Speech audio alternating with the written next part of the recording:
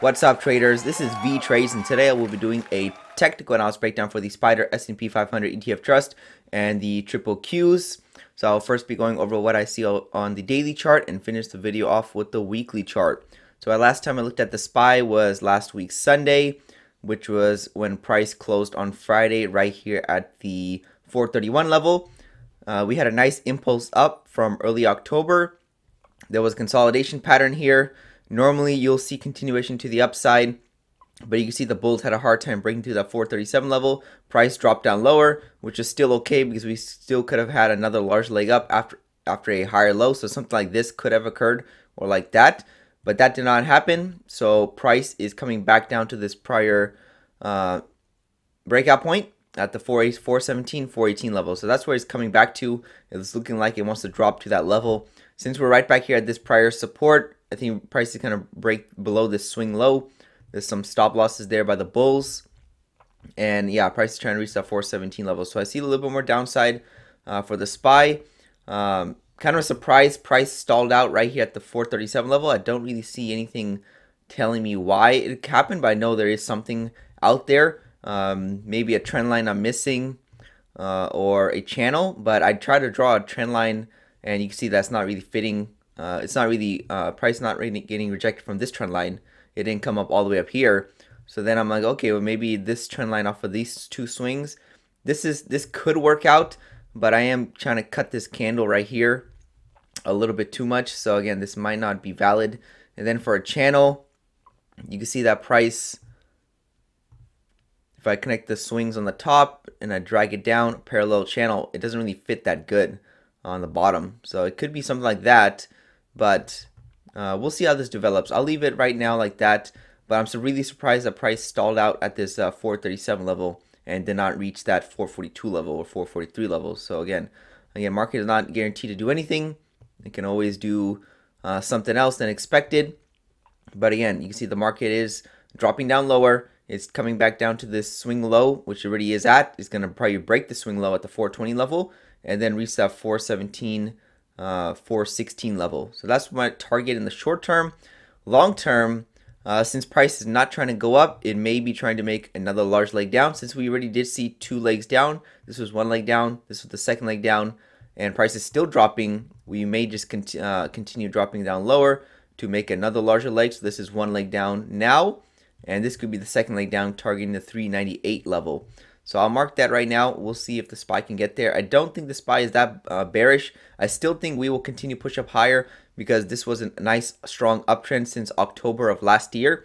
So that's a 1 year bull market, technically 1 year uptrend that the price has been inside of. However, short term, we are seeing a little bearish price action, but the bulls should be able to push up prices higher in the future. But if not, you know where the bears are headed. They're headed for the 417 level and they're headed for the 398 levels. So that's all I have for the SPY as of right now. Looking for more downside, not expecting a whole lot more downside. The bulls should save price at the 417 level because that was the breakout point that the bears might be just trying to test the entire time because this was prior resistance.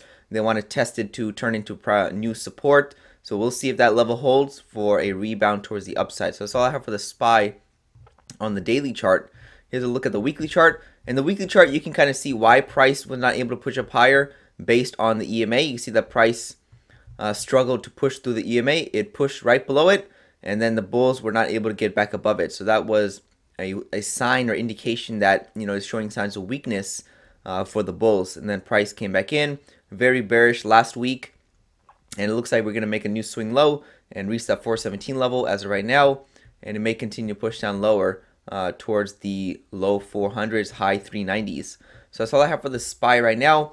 But again, this is looks pretty bullish to me as of right now. I think we can still continue moving up higher. As long as we stay above the 417 level, that's a great chance. If we stay above the 400 level, that's a good chance, but it's not that great. So again, it just depends on where the bulls are able to stop this drop as of right now. As of right now, I'm not expecting a huge drop lower for the SPY. Maybe we do make another large leg down. So let's just take a look at that right now. This is one leg down here. And since we had to move up higher and we're falling, we could see another large leg down, something like that. That's not what I'm expecting to occur. I don't think that can occur, but again, it's something that can form and occur at some other point in time. As right now, I'm not expecting that. I still think this is bullish territory, meaning this is still within a good relative size pullback for more upside. So that's all I have for the SPY as of right now. Let's take a look at the triple Qs.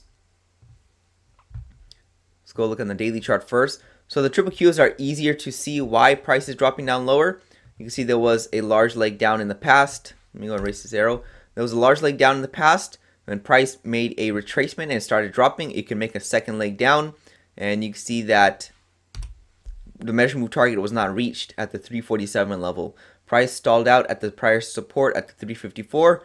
Bulls went up, failed at the 372, found resistance, sold off. Now price is back at the 354, 355 level. So it could fail to reach this measure move target, and we could see a strong reversal in the opposite direction, something like that. However, since the measure move target is in play, and bears are making lower highs, you can see they're making lower highs off the swings, then there's a good chance they're probably stronger than the bulls as right now. So there's a good chance price will probably break down lower from the support level to reach that 347 and maybe even this 320 level right here, because that was the breakout point for the triple Qs, much higher than the SPY. So we'll see how this develops. But again, these two markets are looking slightly bearish, but price should push up higher in the future. Again, it's not guaranteed, but again, this is a nice uptrend in play. All this is a nice uptrend. We're just seeing a correction take place. Correction should terminate right around the 347 level. If it not, then you know where it's going. It's going to 320. If it does terminate there, then you know where it's headed. It's headed towards a new high of the uptrend and possibly a new all-time high for the market. So that's all I have for the triple Qs. We'll see how this develops. I think next week's going to be pretty interesting. We'll see if we see a reversal take place sometime next week or in the next coming weeks. This is Vee Trades, and thank you for your time. The Vee Trades technical analysis course is now live. Learn to read the chart the right way to prevent costly mistakes. Click the link below to start training now.